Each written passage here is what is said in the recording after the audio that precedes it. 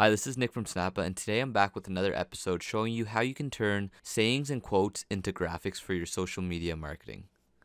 So once you have your canvas open, the first thing you want to do is choose a background. So I'll navigate to the Backgrounds tab in the top left here. I'll go to a colored background, and I'll choose a background color of choice. Okay, so the next thing I want to do is add some more elements to my background.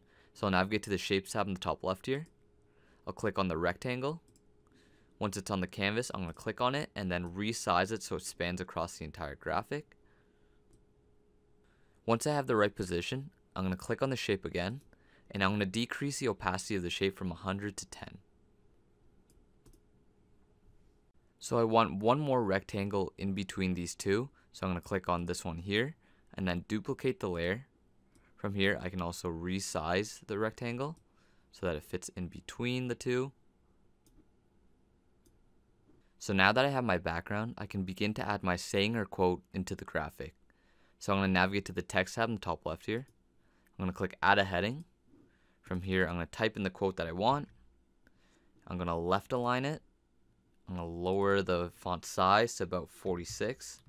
And then from here, I can also change the font style to the font style of choice. Once I have that, I can also resize the box and then reposition it to where I want it to be. So now the next thing I want to do is add the author of the quote. So I'm going to navigate to the text tab once again. I'll click add a heading. From here, I'll type in the author. And then I can resize the font to the font size of choice. Change the font style. Once I have that, I'm going to left align it again. And then I'm going to move it down to go under the quote here, while resizing the text box.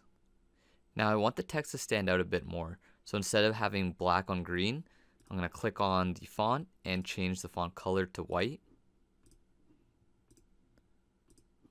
So I'm basically done the graphic, but I'm going to make some minor adjustments to make the graphic perfect. So I'll first start by holding shift and clicking on both the author and the quote.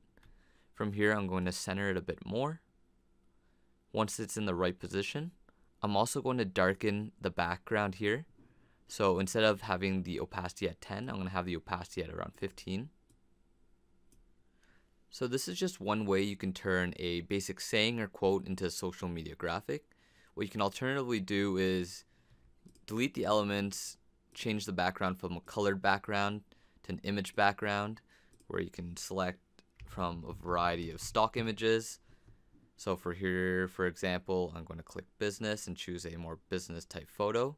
Once I have that, I'm going to have it in the background of the quote, and then to have this text stand out, I can go in the effects tab and mess with the blur, darken the image a bit, and apply different effects so that I have a professional quote that stands out. So that's it for today's episode of the Snappa design tutorial. If you're looking to create graphics within less than 5 minutes, head over to snappa.com today.